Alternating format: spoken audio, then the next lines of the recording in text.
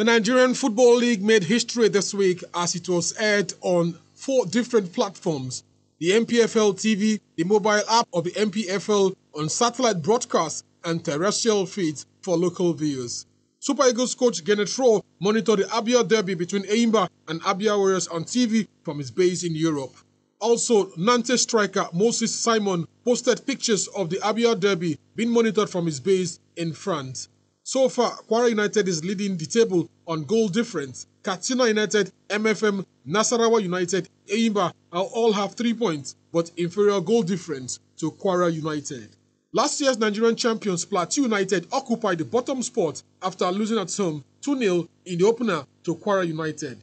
Later on today, Rivers United will host Enugu Rangers at the Adokia Mesimaka Stadium in Port Harcourt. The match will be played behind closed doors in line with the COVID-19 protocols in the MPFL. However, football fans can watch the football match live on TV. Broken alone, I feel the rain crashing down all around this empty town. Ex-Senegal international Mbaye Ly has been appointed the new manager of Standard Liège in Belgium Jupiter League.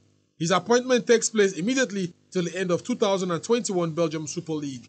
The 38-year-old Senegalese player played for Standard Liège between July 2010 to June 2012.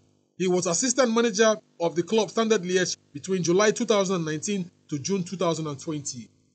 Supriye Jaja, RSTV Sports.